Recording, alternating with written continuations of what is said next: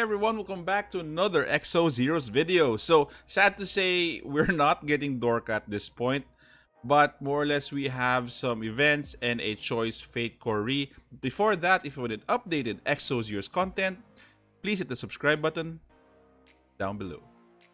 Alright, to start off this update, we have a couple of events that is actually coming up tomorrow. So we have a core raid.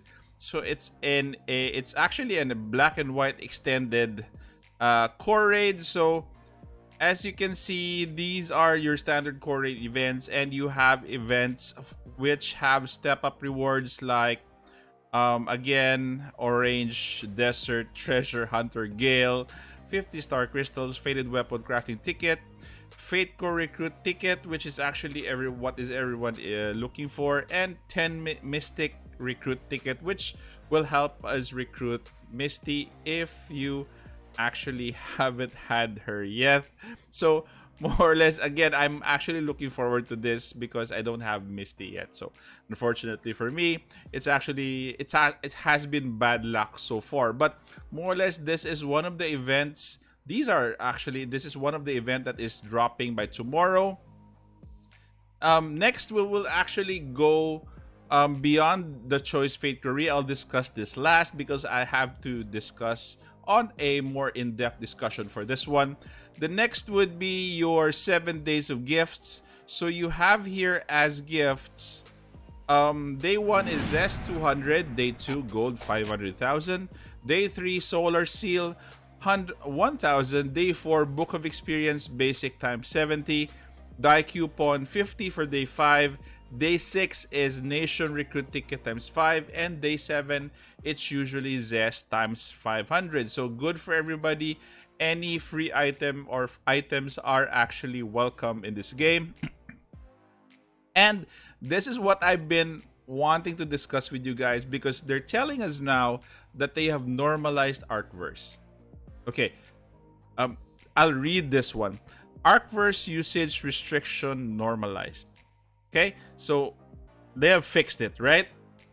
I'm actually just still skeptical if they fixed it already, but I'll take their word for it that it's fixed. So first of all, we apologize for the usage restriction that was carried out to fix the issues that occurred after the Arkvurze update, which was quite a while back already, around a month or more. Not sure. So currently we have made improvements and fixed the issues that were found internally and concluded that Arkvurze can be open for use.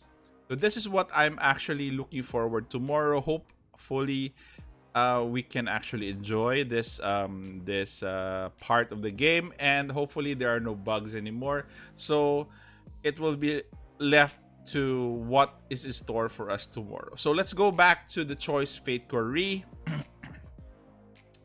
So again, for Choice Fatecore Re, we have here the Son of the Southland, which actually was a bunch of swimsuit skins or fate cores that was released a year ago, August.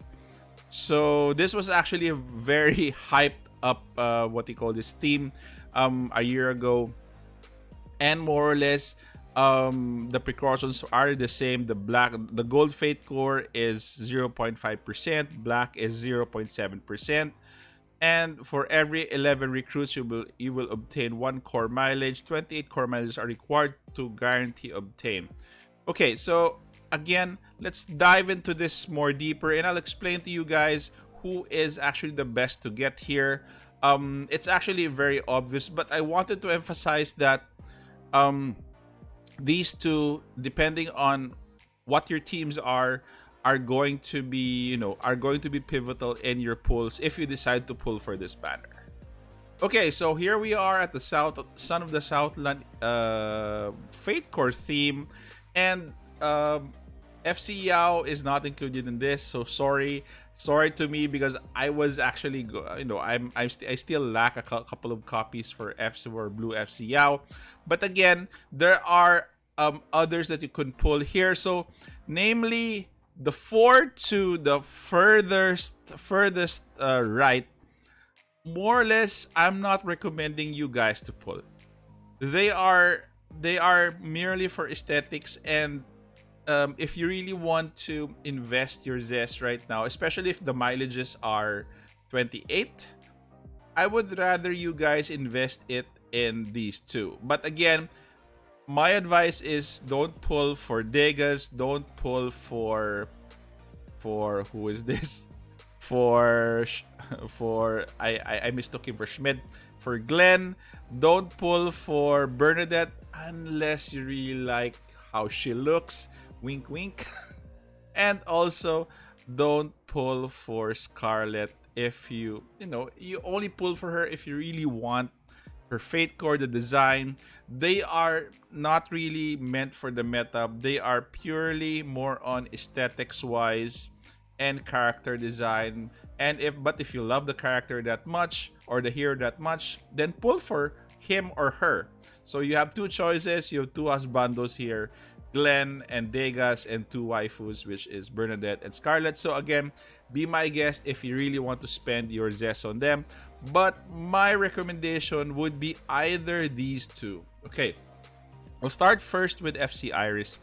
So FC Iris is actually very powerful because she gets rid of barriers actually.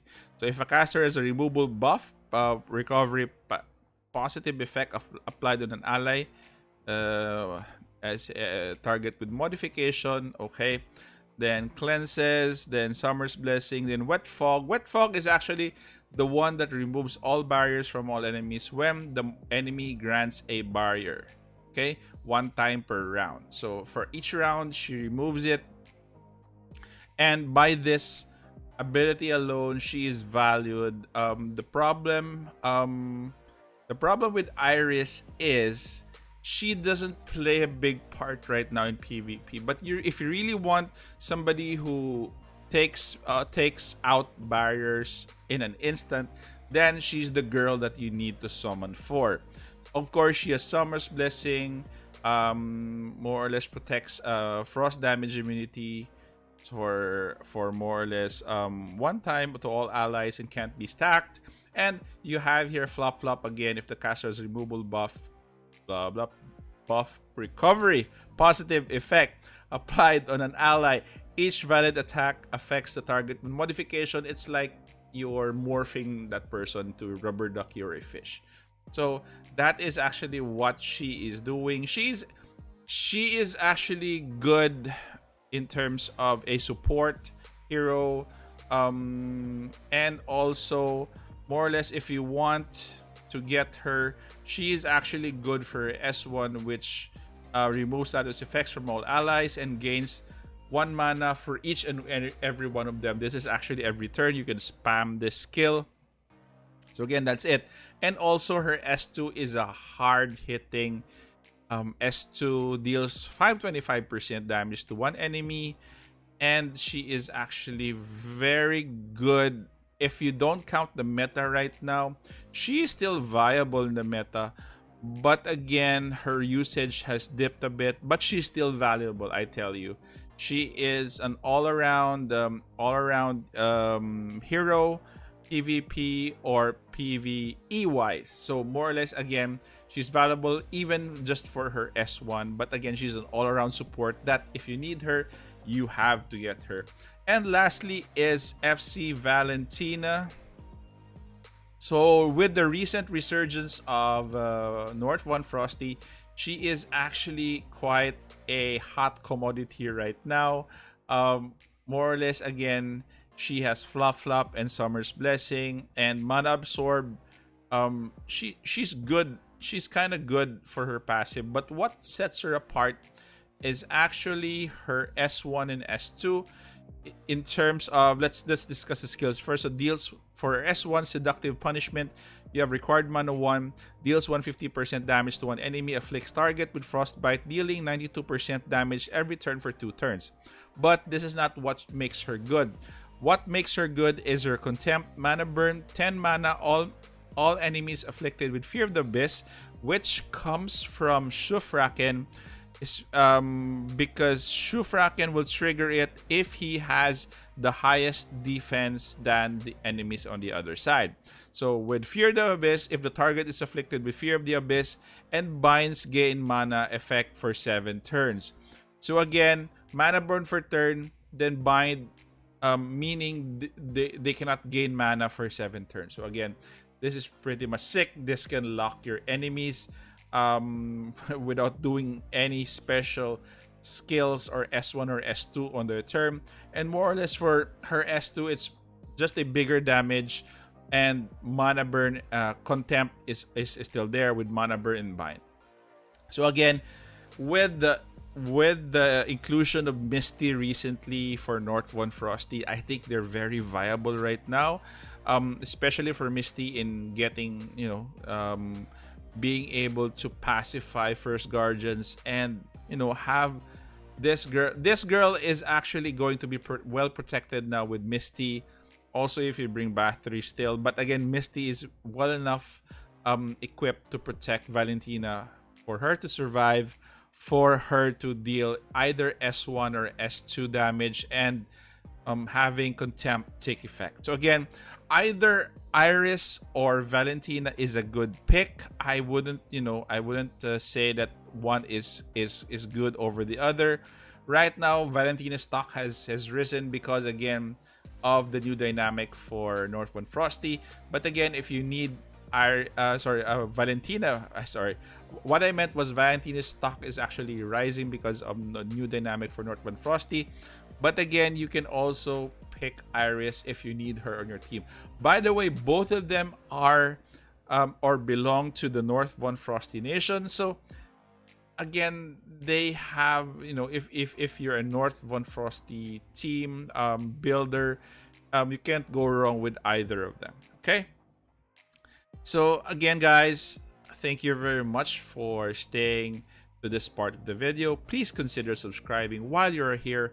Don't forget to click that bell icon so don't miss any Exos Heroes videos. Also, please put a like on this video if you find this helpful. Take care, guys. Stay safe. This is the Warden, and I'm out of here.